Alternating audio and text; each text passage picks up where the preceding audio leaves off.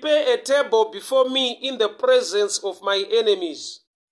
You anoint my head with oil, my cup overflows. Surely goodness and mercy will follow me all the days of my life, and I will dwell in the house of the Lord forever. Thank you so much. Thank you, Father. Speak to us tonight. Speak to us tonight. Rabo shata labo siata. Empower us, Lord. Riba shanta labo sumendia baba shalabasante. Correct us, empower us for the glory of your name. In Jesus' mighty name I pray. Amen. Psalms 23, 5-6. Anogadzika tafura pamberi pavadzivisi vangu. Anozodza musoro wangu namafuta, mukombe wangu unofashuka. Chada ndibate the line inotiyo. He anoints my head with oil and my cup overflows. This statement has to do with a blessing. Zanzi anozodza musoro wangu namafuta, mukombe wangu unofashuka. So the part anointwa is the head. He anoints my head with oil, and my cup runneth over. The anointing is on the head, and the overflow is on the hand. The anointing is on the head, and the overflow is on the hand. All right. Vanozodza musoro wangu namafuta, then mukombe wangu unofashuka. Mukombe, let's say for example, cup. So he anoints my head. Oh, let me just do it this way. I want you to see it. I'm going to demonstrate a little bit. He anoints my head. But the anointing is done on the head. Just allow me to use this. He anoints my head, and my cup overflows. Anozodza musoro wangu namafuta, mukombe wangu unofashuka. He anoints my head, and my cup runneth over. So the anointing is on the head, and the overflow is on the hand. Kumusoro kunezodzo, kumaoko nduri kuita the profit or the overflow or the blessing iri kuoneka is visible from the hand, but the anointing is upon the head. He anoints my head, and my cup runneth over. So the power of the mind. The power of the mind. The power of the mind. Simba rakavigwa papfungwa dzemunhu. The power of the mind. I'm sure we are all aware, or we all know, what rules the world is not money or resources, but what rules or governs the world is the mind or the ideas. The idea runs the world. We are blessed with so much resources as humankind or human beings. But what rules the world now, isinyaya yokuti pane zvinhu zviripo, asinyaya yokuti tine pfungwa dzatiinadzo pamusoro pezvinhu zviripo. What rules the world is the power of the mind or ideas. Resources, money, or whatsoever you can think of, as this more powerful or more effective or more valuable than the mind of the man. Because the value of gold is not gold, or is gold ratio, but what men can do with gold, which means the idea or the power of the mind over resources, don't you know, create the value upon the resources.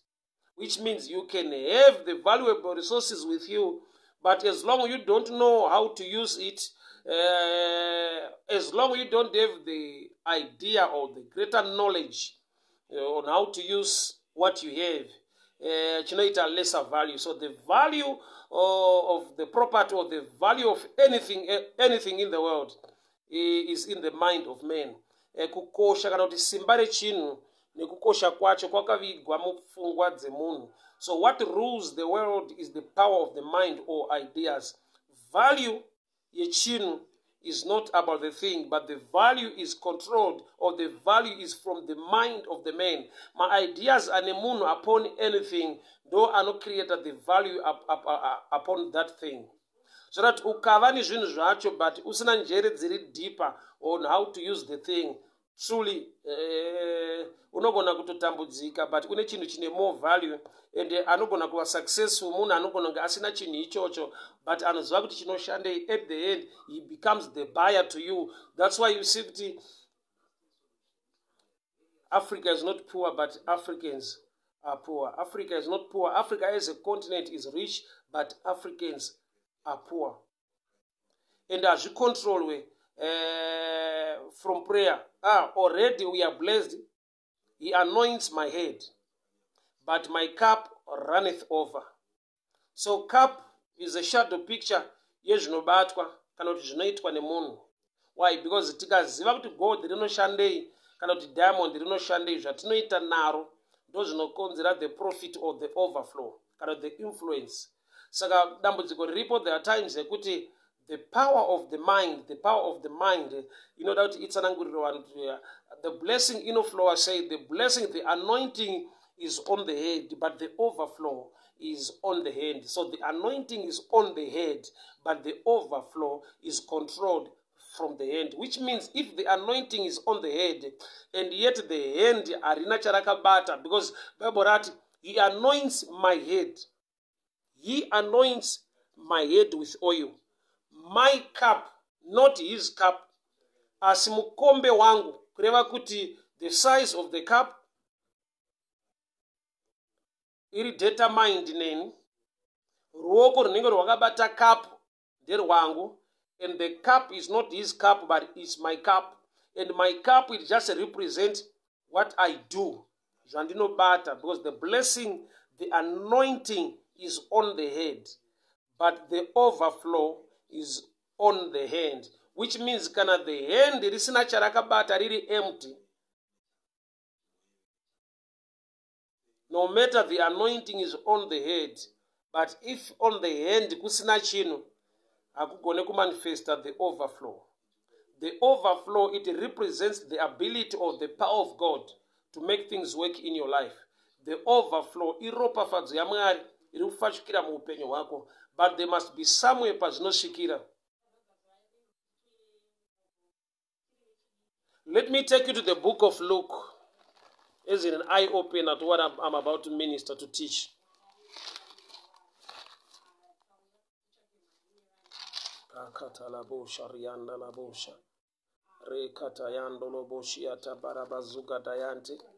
Rakatabo shaliba sarando roboshiaka. Rakatabo shalabosianta bebe jaliga de la cosada raboshiataka. Mante parado le boshiaka. Alright, Luke chapter 4, verse 18. Luke 4:18. The Spirit of the Lord is upon me. He has anointed me to preach the good news to the poor. I'll just leave it there. The Spirit of the Lord is upon me because he has anointed me. The Spirit of the Lord is mweya washe uri pamusoro pangu. Mweya washe uri pamusoro pangu. Akandizodza kuti ndiparidze evangeli. Mweya washe uri pamusoro pangu. Akandizodza kuti ndiparidze evangeli. So the anointing of the Spirit of God. Jesu achipupura vanoti mweya washe uri pamusoro. So the anointing iri kuya pamusoro pa Kristu. Jesu ndiani? One is a person. Number two, he is the head. Ndiye musoro wevangeli. And Jesus is the word. And the word just represents information. Saka even Jesus as the word, he was anointed. Which means the anointing yakauya pamusoro pa Jesu anova the word. Which means the anointing yakaenda pamusoro pe information. Jesus is the word. And the shoko riri kuti pana Luke 4:18. The Spirit of the Lord is upon me. He anointed me. So the word, Jesus is the word. And the anointing was poured upon him. Which means my results, how effective the ministry of Jesus was, really controlled pakuti. The anointing was poured. The oil was poured upon him. Which means Jesu ndiye shoko. Ndokubva shoko razodzwa. Which means the word or the idea. Kana yani the anointing. My results are effective. So Psalms 23 verse 5 and 6. It's a picture. I'm sure we all love this scripture, Psalms 23. But ukaiteresa zvakanaka kubva 5 yati, he prepareth a table before me in the presence of my. I'm sure this network thing is not tendering us. So there are enemies around you. Mwari prepared the table in the presence of the enemies. Their enemies are there kukudzivisa, not to eat. My enemies are anakungomira to watch you eating. Enemies are there to block you kana kuti kukudzivisa kuti uregere kudya. Which means you must know how to handle your enemies. They are not there just to watch you. They are there to disturb you. The reason around my enemies, it means they don't like what's happening in your life. Saka pana chaitwa chi pagadzikwa tafura. Tafura chi chikafu. Chikafu chinodyiwa nemunhu chi kana ari muKristu is the word of God. So Mwari vagadzika tafura pamberi pavadzivisi. Kurati shoko raMwari panouya muupenyu hwako rinotoda iwe kuti uunderstand kuti the enemies are not happy concerning this table. The enemies are not happy concerning this table. Sa David achibata anoti shoko renyu ndakariviga mumwoyo mangu kuti ndiregere kukutadzirai. Sei David ari kuviga shoko. Shoko rake raMwari akasariviga. There are people who are ready to attack that word. There are people who are not happy concerning shoko rauya muupenyu hwako. They want to attack you, especially to attack you not to partake or to eat from the table. I'll leave that one. He anointed my head with oil. My cup overflows. Which means the blessing inoshikira pamusoro pe idea, pamusoro pe knowledge iri paure. Zvoreva kuti knowledge yawinayo kana kuti vision kana kuti idea yawinayo ndo panoitwa pour the anointing or the blessing. Saka hepano pane nyaya now. If he anoints the head, head represents information. Head represents knowledge. Kureva kuti kana pasina knowledge, the anointing kana ikadururwa, you will never be effective because he wants to anoint the head. He anoints the head and the head represents information. Then the cup will runneth over. So cup ndo zvakabatwa zvinobatwa nemaoko emunhu. So the anointing is on the head, which means firstly, you must get the right information. But usati wa attractor, usati wati God empower me, God give me this, give me this. You must know. You must get the right idea, knowledge. So he anoints my head. So if the head is empty, that's a problem. And if also the hand is not holding the cup, that's also another problem. Sometimes this is the body of Christ. The head is not there. Information, incorrect and valid, are hippo. People, they just need to be empowered. But empowerment, usina great vision or greater knowledge, aigone kuti uve effective. Alright, I'll explain it this way. He anoints my head with oil. So the oil is poured on the head. And the cup now, the overflow. So the challenge we have in our times, there is no cup on the hand. Ruoko harina kubata cup. So if the anointing comes on the head, and on the hand there is no cup, there is nothing, truly there will never be an overflow. Because the overflow, inoitika mune zviri kubatwa nemunhu. The anointing is on the head.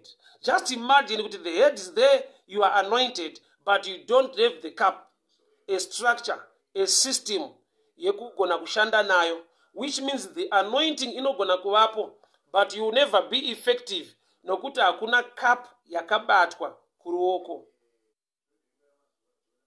Jesu unoti, the Son of Man is no way. Haana pekuisa msoro wake. The idea yaainayo concerning.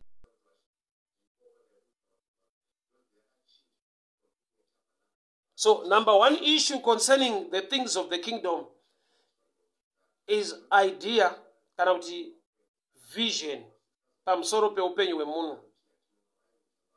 You know, when your vision is so small, you don't attract much. I'll give an example. Vese vagari endogara muHarare. Vese vagari vemuno muHarare. Padzimba pavo pane mataps emvura. Ende mvura yatinoshandisa inobva kulake Chiwero. Lake imvura yakawanda iri kulake. But mvura yaunogona kuwana mudzimba dzevamwe nemumwe nemumwe dzine chekuita nemakontena vainawo. Kana mumba munhu ane 5 liter container, unogona kusvika mumba make makazara 5 liter container. Ane a drum, unogona kusvika pamba pake pane drum remvura. Asina any container, unosvika pamba pake pari dry, yet are connected to the lake. So your connection kuna Mwari, connection to greater power, kuna Jehovah El Shaddai, and a greater ability. But the container now, the cup, zokonzera the overflow. Kana isiko, you run dry while you are connected to a greater source. You can run dry or reconnected to a greater source. So the devil akada kuataka the church, he attacks the head, and the head represents information. He attacks the head. That's why book of Ephesians chapter 6 parinotaura pamusoro penhumbi dzekurwa nadzo. Notaura kuti and put on the helmet of salvation, which means you need to protect your head. Musoro unokosha. Ukakuwadzwa ruoko, you can do without a hand. Ukakuwadzwa gumbo, you can do without a leg, or without legs, or without hands. Ukabviswa nzeve or nzeve dzese, you can handle it. Ukabviswa ziso kana ese, you can still live and make it. But ukabviswa musoro, no matter how educated my doctors are, but one thing you must know, hakuna artificial head. The head must be original. They can transplant heart, they can transplant liver, they can transplant kidneys, but they cannot transplant the head.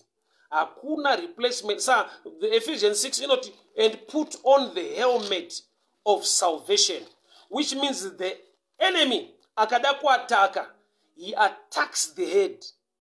Why? Because angels akango blow up the head off. The body cannot stand or cannot do anything without the head. Put on the helmet of salvation. Put on the helmet of salvation, which means we need to have helmet protection concerning the information. The head represents information. That we must protect the head, and the helmet is the helmet of salvation, which means you must know, you must understand the real thing about your salvation. Ruponeso, salvation, which means you must get the right information, the right knowledge concerning chinombons to be saved. Chinombons is salvation chi. Because each choka such understander, the devil can attack you. Your head will be naked. Can you understand the salvation? Unenge une a head is covered, because the helmet is the helmet of salvation. So when you don't know the real meaning, the real idea concerning salvation, unenge uchioperata with a head iri not covered, and the devil will attack that head. Ukaenda Jesu ari pacross, Bible rinoti vakagadzira heti yeminzwa, a crown of thorns, ndokubva vamisa mumusoro. They left every part, vakaisiya, vakaataka the head, vakatora heti yeminzwa vakamisa mumusoro. Zvikuita sekunge vari kuincrease pain in him, but that was an idea for the church. What's the idea? Kuti the enemy is after knowledge. The enemy is after your head. The enemy wants to attack issue inechekuita ne knowledge. Vakagadzira korona yeminzwa, a head of thorns, vakamisa mumusoro. Why? Because the first Adam, atadzira Mwari. Mwari vakati, you are going to eat out of sweat. You are going to eat out of sweat. Kwauri kuenda kuchamera minzwa nerukato. The earth ichaproduce thorns and thistles to fight against you. Saka Jesu paari kuuya vanotora minzwa vomisa mumusoro. In other words, that's a prophetic thing chavari kuita. Kuti minzwa yese yakamera muupenyu hwako through the first Adam. You don't need to uproot thorns with your hands. But what you need is an idea, the knowledge of the kingdom. The knowledge of the kingdom. Kana Bible richiti vakatora heti, vakagadzira minzwa in more like a crown, vakapfekedza Jesu heti yeminzwa. Zvoreva kuti chiri kuita kuti vaatake the head. The first Adam atadza, Mwari vakati kwawakuenda kuchamera minzwa nerukato. The earth will produce thorns and thistles. Adam, remember, ari kunoita farming outside the garden. And paari kuenda ikoko pane chiri kusimuka against him, thorns and thistles. Saka minzwa paichabuda, Adam wekutanga chaakatanga kuita abuda mugarden was to deal with the thorns. Wakandosakura, wakandoita weed out the thorns and thistles. But Jesu paanouya, the last Adam, vanotora minzwa yacho vomisa mumusoro. In other words, church iri kutupiwa a picture kuti when you now have the understanding about Jesus, when you get the understanding of the kingdom, automatically unenge waita uproot the thorns, because Jesu haana kubata minzwa nemaoko, vakatora minzwa vakamisa mumusoro. Kurati chinodhila neminzwa is the head, and the minzwa inorepresenta opposition, inorepresenta attack. Saka Jesu paari kuiswa minzwa mumusoro, it's a shadow picture yekunzi minzwa yese the devil paachada kukuataka, you need to have the real head that can carry, that can weed out the thorns. Attack iripo pa church, iri pa information. Attack iripo pa church, iri pa information. The enemy is after your head, because he knows with the anointing inoshikira pa head, the blessing and the favor of God inechekuita ne knowledge iri on the ground.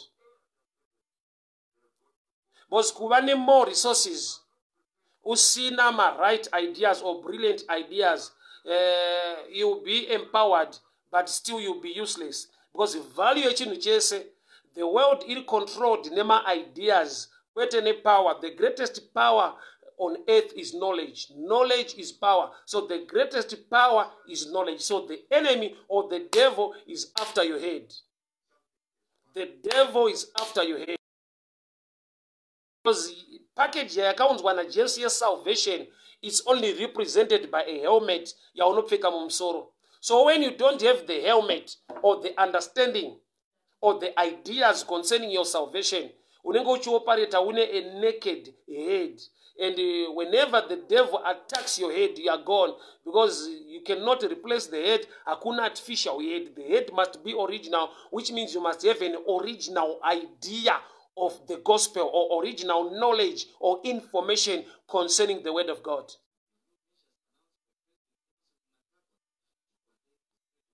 Let me just give you a hint concerning the original information. For example, I'll give you an example. Ukatarisa zvakaita shoko raMwari, Bible, the book of Timothy rinoti, we must rightly divide the word. We must rightly divide the word. which means shoko rinotoda division. In mathematics, we must rightly divide the word. Ukatarisa shoko raMwari, the Bible, really divided into two: the Old Testament and the New Testament. We are a New Testament church. We are a New Testament church through Christ Jesus. Jesu akauya kuzotipa a covenant icha to replace the old covenant. We are a New Testament church, right? But New Testament yacho inotangira papi, iri effective kubva papi. Old Testament yacho yanga yakamira sei, yaitangirawo papi, ichishika papi. So information iyoyo ukatadza kuva kuita rightly divide, ikatadza kuva original, you can mess up the thing. It can be a mixture, and the devil will take advantage of confusion yako. And at the end, no matter you are empowered, but as long as you don't have ideas or original knowledge, you cannot be effective, because the anointing is upon the head and the overflow is upon the hand. So what am I saying? I'll give an example again. The book Shokoramwari, the Bible, is divided into two: Old Testament and New Testament. We are a New Testament church through the covenant yakaitwa pa Calvary. The first covenant yakaitwa pa Mount Sinai through Moses. But the second or the last covenant yakaitwa pa Gomore Calvary. Pa Gomore Calvary. Kana kuti panzvimbo inonzi Golgotha. Golgotha, it means a place of skull. Kana kuti nzvimbo yedehenya. Skull means the head. Jesu akarovererwa pa Golgotha. Golgotha means a place of skull. Nzvimbo yedehenya kana kuti nzvimbo yemusoro, which means Jesu paakauya akaunza the original head, that is the original idea. Jesu akarovererwa pa Golgotha. Golgotha means a place of skull, nzvimbo yedehenya kana kuti nzvimbo yemusoro. Why? Because iye aiti mwanakomana wemunhu haana pekuisa musoro, saka akazoisa musoro pamusoro peumwe musoro, kuti akaunza a new idea, a new covenant kutsiva yanga iripo. So nzvimbo yakarovererwa Jesu is also a prophetic insight yekuti akarovererwa pa Golgotha, nzvimbo yedehenya kana kuti nzvimbo yemusoro, which means ndiye akabva kumusoro kuzotsiva the old system to bring the new one. That's why the first miracle ya Jesu pana John chapter 2, when he turned water into wine, the master of ceremony akapupura achiti, ndakaenda michato mizhinji, but wine yatawana pano yatanga ichitapira, ichingoimprove, ichingoenda ichitapira. Which means the master of ceremony got the first miracle ya Jesu yepamuchato. Why the first miracle iri yepamuchato? Muchato only represents a relationship, which means nyika ndo iri kuchatiswa naMwari, but pane changa chakashota, wine. And what is wine? The blood of Jesus. Why? Nokuti vaimboshandisa ropa remhuka, saka they ran out of wine. Kureva kuti it was a shadow picture kuti they ran out of the blood, because vaiunza mhuka ma-animal sacrifice, but nekuti upfumi hunopera, saka the old church yakaita run out of wine. Kusvika Jesu auya anova the new wine. He is the true vine, and we get wine from the vines. Saka Jesu paari kuuya ariuya kuzounza chashota kuti relationship icontinue, nokuti wine ndo yakashota pamuchato. Saka vanhu vaida relationship naMwari, but paishota the original blood. Saka Jesu paakauya he turned water into wine, because he himself is the true vine. Saka shoko rake ndo rakava the new wine. But I want it to be an eye-opener to you. So the Old Testament iri kuuya through Moses, which means kana takudivide shoko redu kuti tive ne original understanding, the real idea. Rinotangira pakuti pa Mount Sinai ndo panouya law through Moses, which means before that hakuna law, nokuti law yakapiwa Moses pa Mount Sinai. Before that, dispensation isina law, nokuti law yakauya pa Mount Sinai na Moses. So kubva kumashure kwese kusvika pana Moses, haisi Old Testament. Testament tikureva sungano. Sungano yakaitwa iri old. Yakaitwa naMwari naMoses paMount Sinai. So iri kuitwa paMount Sinai naMwari naMoses. Ndo panopiwa Moses mitemo. Ndo panotanga the movement yelaw. Right. Dispensation iyoyo inosvika painoitwa handover kusvika panoya the book of the prophets zvichingoenda zvakadaro. Right. But uchaona kuti kune zvakatorwa before the law zvikaiswa futi mulaw. But originally hazvisi zvemulaw, zvakaitwa before the law. For example, Jacob promised to give God a tenth achienda kumba kwaLaban. That was the revelation of him tithing unto the Lord. Also, I'm not teaching about tithing. Whether you believe it or not, it's not my issue. I want to just give you an eye-opener, a brilliant idea or understanding original mind. Even Abraham, when he met Melchizedek, he gave a tenth, not by force, not as law, but by revelation. Not by force, not as law, but by revelation. The tithing story, originated from Abraham.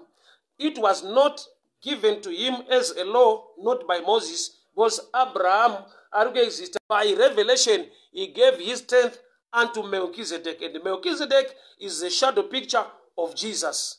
Ana baba, ana mai. So Melchizedek is the shadow picture of Jesus. And Abraham argutaita na Melchizedek, the shadow picture of Jesus. Not by law, not by force, but by revelation. But when Moses came now, that system get into yaka abdo. But by revelation he did it. So is Jacob as well. So izvozvo zvika adoptwa patime yelaw na Moses zvikaita came in mulaw. Hazvisi out of law, zviri out of revelation encounter ya Abraham na Melchizedek zvika adoptwa zvikapinda mulaw. Adoption hazvina kuoriginata imomo. Adoption zvikaoperata zvirimo. Zvaoperata zvirimo zvikaramba zvichimova even after the time of Moses, shika unto the prophets, shika unto Malachi the prophet. All right. So before Moses, that's not law. Law came through Moses by Mount Sinai. Then Jesus came in now, Joseph Vauya, with a new dispensation of grace. All right, I'll give you another example this way. Mushoko ra Mwari, let's go to the 10 commandments. Kudza baba vako na mai vako. Apart kuti it's written as law, but from natural understanding and common sense, it's good to do so. Nyika pachayo inosvika paino adopta law yemushoko raMwari yova a lifestyle out of common sense. Nyika inotoziva kuti zvakanaka kuti munhu aremekedze vabereki vake. Nyika inoziva kuti zvakanaka kuti munhu ave nerespect towards his parents.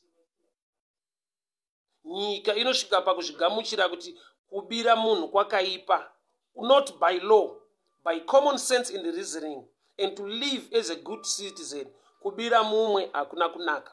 Kurati tinogona kuadopta that, not because we are in law, but it's a good thing to live like that. So chinhu chakaadoptwa chichiuya musystem hachina kuuya by law, chakauya by adoption. I don't know kana muchindidzwa mushe papa. What am I trying to say? That it's okay pa statement yandutaura kuti the enemy is after your head. Because kana shoko richiti put on the helmet of salvation. The enemy is after your head. Why? Because the real package is salvation. Ukasai understander. Uri kuoperate with a naked head, really exposed for the enemy to attack you. Vakatora corona yeminzwa, vakaruka minzwa, vakaisa mumusoro maJesu. Varikuita sekunge vari kuera minzwa Adamu akanzi kwawakuenda kuchamera minzwa, which means Jesu paari kuuya anova the last Adam. Minzwa yacho haite kubvisa nemaoko, minzwa yacho inoiswa mumusoro, which means your head now. Head represents knowledge or information, which means when you get the real and the right idea, you can deal with what the enemy is about to do against your life. Saka nhamo yataita ndeyekuti there are times yekuti tine confusion, tine a mixture of information, tine confusion, or we don't have the right information. So we are operating tine a head is still valid to carry the anointing. Why? Because Bible that he anoints my head. He anoints my head. Wakazodza musoro wangu. Kurova kuti musoro information. Chino attractor the anointing is the head, and the head represents information. Saka munhu kana asina the valid or the right information. So you know there are times a man can preach without the anointing. Munhu unogona kushumira asina anointing. But Mwari akada kuti munhu ashumire, he anoints you for you to minister. He anoints you. Which means he anoints the idea yadyara mauri. He anoints the information iri valid yaaisa mauri. He anoints my head. So the anointing is on the head, but the overflow is on the hand. And the head represents knowledge or information. Because what rules the world? My ideas. Value yechinhu inobva pacapacity yekufunga kwemunhu kuti ndingachishandisei chingaitei. Gold harina value as gold. Gold rakapiwa value nekuda kwekuti kuna akafunga kuti tingarishandisei. Havana kungoswera vamuka vakangoti gold rinodhura rine much value. It's the use. So which means it is the idea upon the thing that makes it more valuable. So he anoints my head, and my cup runneth over. Cup runneth over. So it is the head that attracts the anointing. Mweya washe uri pamusoro pangu akandizodza kuti ndiparidze evangeli. Musoro idea, knowledge. So the head or the information, do you know, attractor, the anointing. And when you are anointed now, what runneth over is the cup. No matter wakambona zitruck refuel. Zitruck refuel rinenge rakatakura fuel rikuendesa fuel pasafe station. Vakasesa fuel yakawanda mutanki retruck iyoyo. Truck iroro rinogona kupererwa nefuel rakatakura fuel. Why? Because the system iripo pamota ndeyekuti even riri truck refuel haritore fuel kubva mutanki kuti rori ifambe, rinotora fuel kubva mukatanki kerori kwete muzicontainer. So it means katanki kerori kakava kadiki kana mukaiswa fuel shoma, rori yefuel inopererwa nefuel to the ideas of the kingdom. Uchioperate pa natural common sense, unogona kupererwa kuomerwa uri connected kuna Mwari. Uri connected kuna Mwari, but usina the kingdom idea. Unenge uchitora kubva patengi rako ukaoperate pa level yekuti unonamata Mwari wamasimba ose, but your ideas hadzina kuva connected to the idea of the kingdom. Zvoreva kuti uri kutora mutengi rako uchifamba. Saka unogona kupererwa nefuel wakatakura fuel, unogona kuomerwa kunetswa wakatakura nyasha zhinji but dzisiri kushanda mauri. Why? Because dzinoshanda through a system yekuconnector. So your connection now, your head, your ideas dzinofanirwa kuva suspended. Bible Romans 12:2, you know, your mind must be renewed by the word. Pfungwa dzenyu ngadzivandudzwe. Your mind must be renewed by the word. Your mind must be renewed by the word. Kuda kuti mind yako iri raw kudaro haigone kushanda kusvika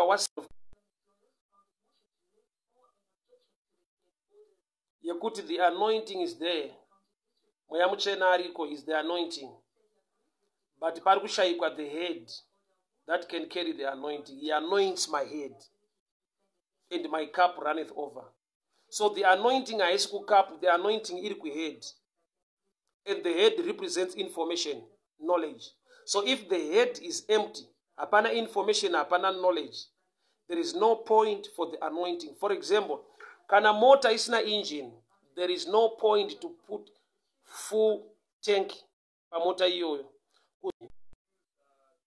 Mota ikaiswa full tank isina engine, mukada kuti ifambe munoita yekupusha. So there are times yekuti you are struggling, you are kuita sekunge ndori kusunda chinhu chacho, ndori kuchipusha. You are connected to God. But kana wakuita zvinhu zvako, you don't see the end of God. Utange life yacho ndeye kupusha. Why? Because the engine represents the mind. Mota isina engine ikaiswa full tank, munongoita yekupusha. So the anointing represents oil or the fuel. But the mind now, the idea, the head is the engine.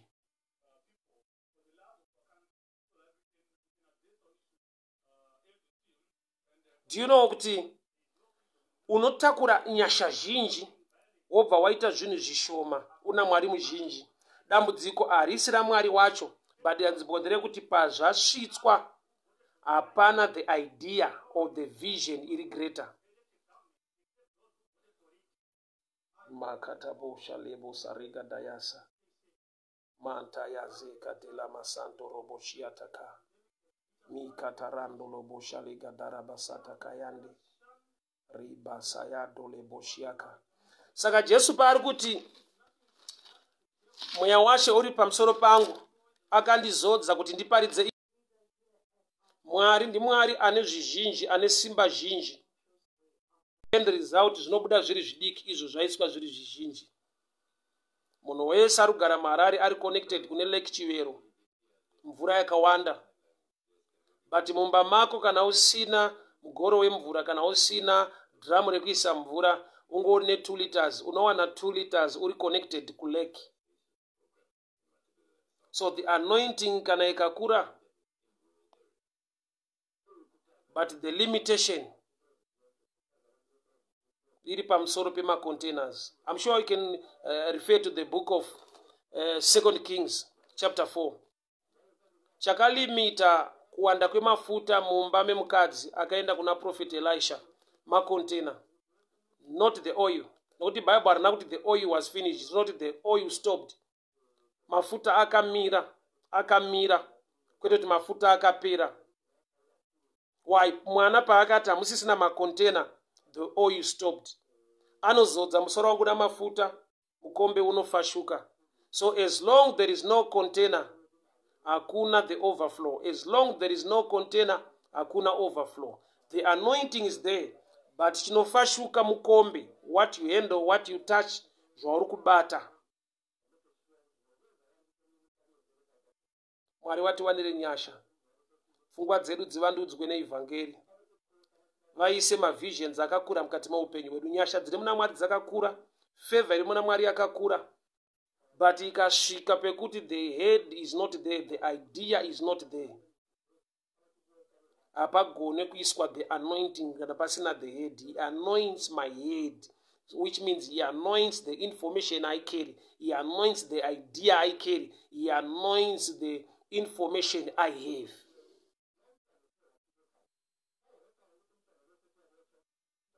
Zvandinotenda nekuziva kuti Mwari anoita, ndo zvaanotendera anointing kuita nemandiri. Zvandinotenda kuti Mwari anoita, ndo zvinotenderwa the anointing yekuti zviitike kuti iflowe. Zvandisingatende zvinoreva kuti hapasina container, saka the oil will stop. Mafuta hapere, mafuta anomira kana pasina container. Kana pasina idea, pasina vision, Mwari ari Mwari muzhinji, anoita zvishoma.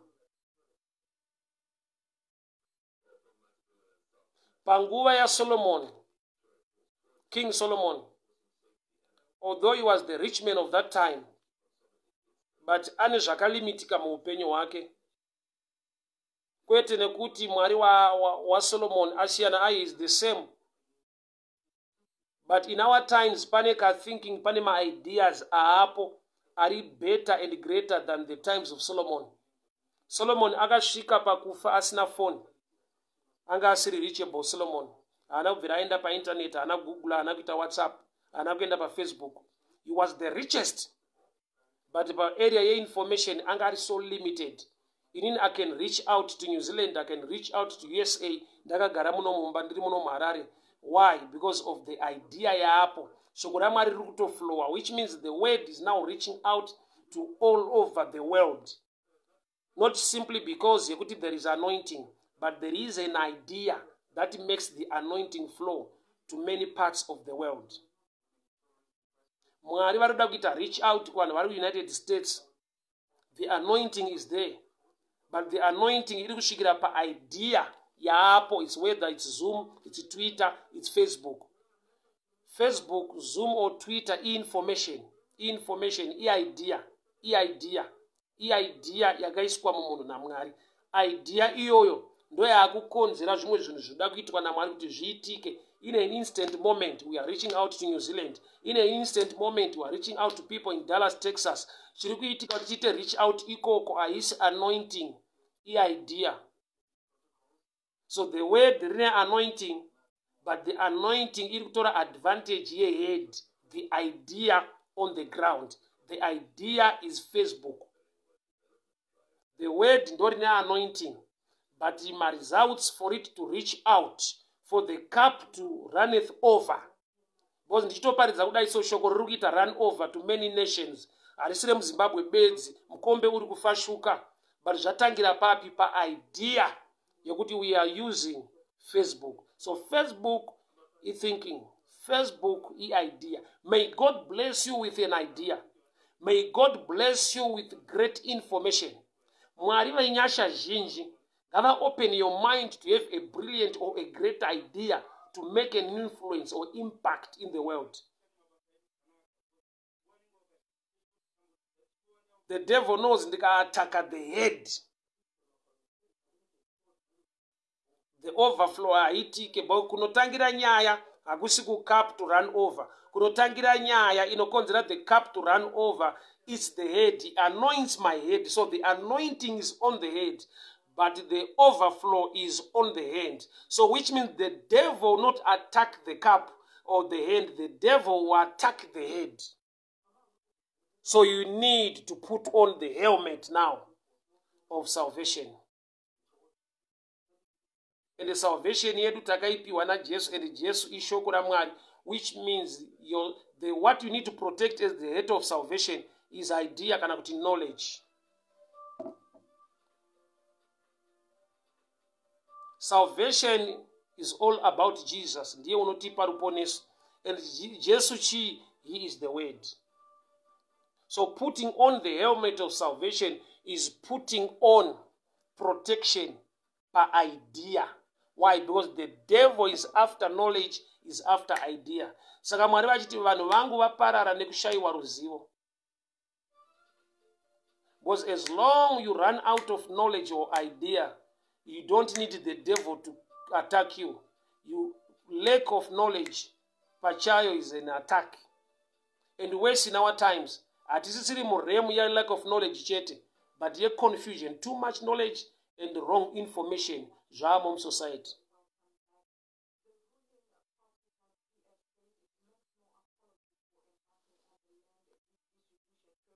People of God, hear me very well. He anoints my head, and my cup runneth over. He anoints my head, and my cup runneth over. Let me show you something. Nyaya ye idea koye head kutu uwe ne anointing. Head inova information. You seek information, you also learn from others. Pane danger, sometimes we fail to learn from others. We think we know everything. At the end, through exposure. Through exposure. There are new things or great ideas you can learn from others. Having a spirit, I know everything, is an attack to your head, information. Why? Because kune information yausingaziva yaunongodzidzawo kubva kune vamwe. There is information you can get just by learning from others. That's why 2 Kings chapter 4, mukadzi akanzi go and borrow vessels from your neighbors, from your community.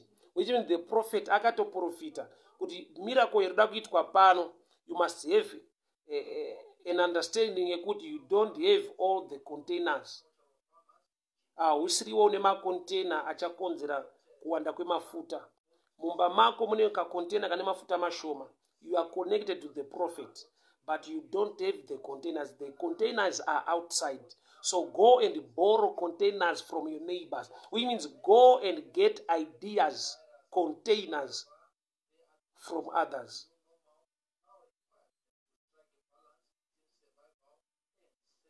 Kune zvinoitika muupenyu kana wasvika muenvironment itsva kana kuti ukava exposed kuzvinhu zvitsva. There are things you can only learn from others. People of God, hear me very well. Kana shoko rati anozodza musoro wangu namafuta, mukombe unofashuka. So the enemy now, make sure he attacks the head. Because as long the head is not there, the information is not there. There is no need kuti pave ne-anointing. Anointing ndio inozounza the result. Kumaoko akabata chinhu kuti kuve ne-overflow. He anoints my head, my cup runneth over. Kurati zviri connected, the head and the hand. The head and the hand. Ma-effects yezvese zvinobatwa nemunhu zvinobva pa-thinking, pa-mindset. I'm sure ukazvitarisa even kumabasa kuti working hard ne-working head zvine mari dzakasiyana. If you work so hard workshop, unopiwa shoma than munhu ane a working head ari muoffice. A working head na working hard zvine mari dzakasiyana. Even as a shadow picture pakuberekwa kwemunhu, munhu anotanga kubuda musoro. That's a sign yekuti panyika pawauya usati wafamba kana kubata chinhu. Get the right idea. Tanga wafunga usati wafamba, tanga wafunga usati wabata zvaruda kubata. Saka munhu paanoberekwa anotanga abuda musoro, a picture yekuti panyika pauri kuuya, you need the head first. You need information. The head represent idea or information. Panyika pawauya, what rules the world is the head or the information. Haasi makumbo, haasi maoko, but the idea rules the world. So the devil is after your head. Why? Because the head represents knowledge or information. He knows kuti ukashaiwa the right information, ukashaiwa the right knowledge, you are done.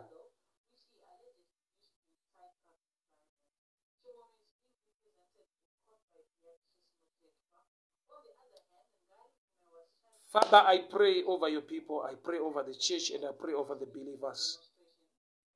Nyasha dzenyu pamusoro peupenyu vana venyu. Brilliant ideas, right information. Shoko renyu rati munozodza musoro. Baba, tiri kuda vhangeri rekumusoro, vhangeri rinobata muupenyu hwedu, vhangeri rinokonzera kuzodzwa nekuita ma-exploits. We pray for new and brilliant ideas and greater visions. Imi Jehovah El Shaddai, the one who can empower us. Amugone kutiita empower kana tisina greater visions, greater knowledge. We pray, Almighty God, in Jesus' mighty name. Amen and amen.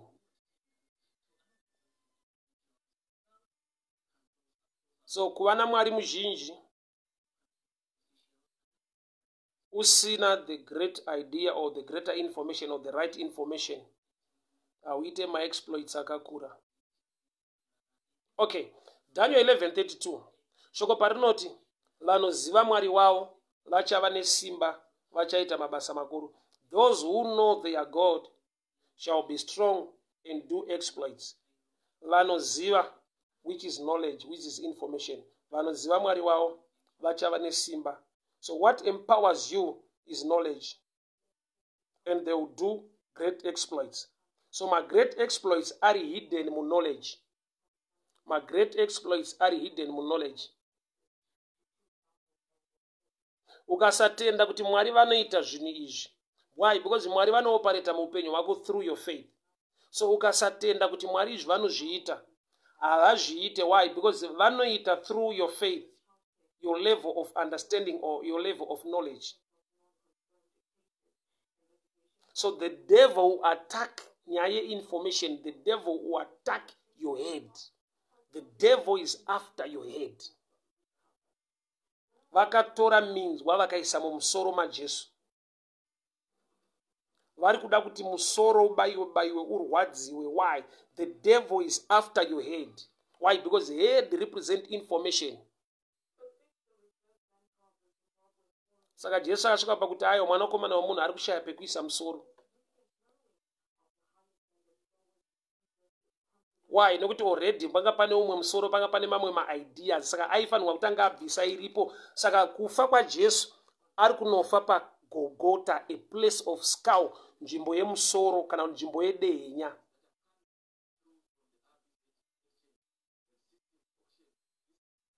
That's why kuna Genesis shoko rakati, the seed of a woman will crush the head of the serpent.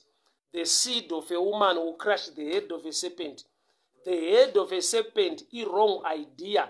Head represent idea kana kuti information. So the seed of a woman anova Jesu will crush the head of the serpent. The seed of a woman will crush the head of a serpent. The seed of a woman is Jesus, will crush the head of a serpent. The head of the serpent is the idea or the information of the devil. That's why his death wakanofira pa Golgotha, a place yemusoro nzvimbo yedehenya. He is now crushing the head of the serpent. The seed of a woman will crush the head of the serpent, which means kana usina the right information unenge uchioperate ne wrong information, which is the head of the serpent.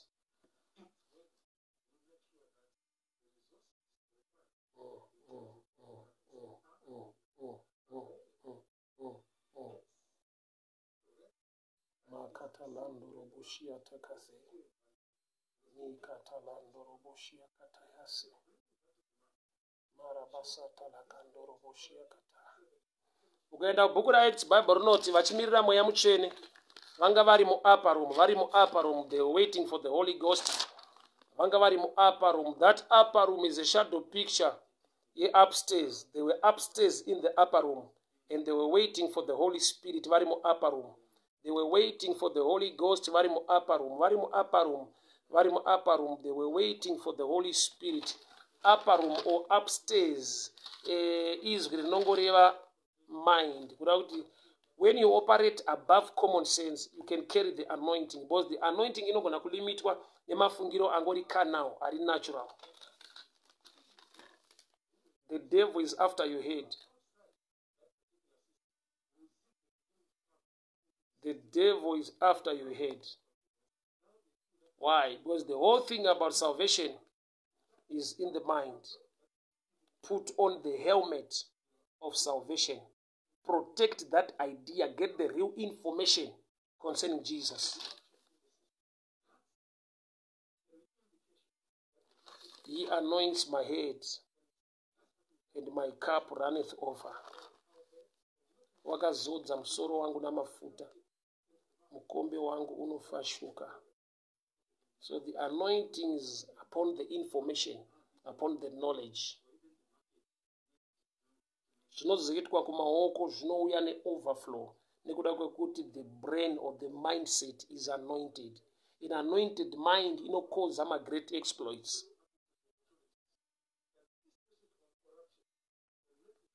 Thank you so much, guys. We can meet again tomorrow. May God bless you with a brilliant and a great idea and a bigger vision. Vision ikakura, the blessing, the anointing or the favor